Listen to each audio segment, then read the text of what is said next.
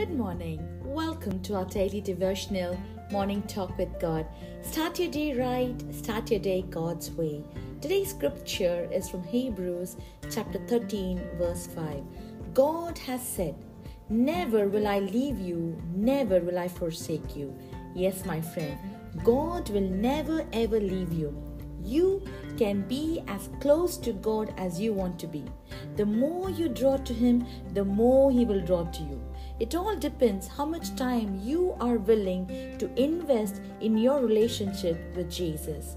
For any relationship to be fruitful and continuing, you need to invest your time and efforts. In the same way, you need to be intentional in spending time with the Lord. You don't need to approach God only when you need something, but go to Him even when you don't need anything and keep praising and thanking Him. I encourage you, my friend, to commune with Him more often. Your friendship with God will also deepen when you walk with Him daily, and you will experience His faithfulness.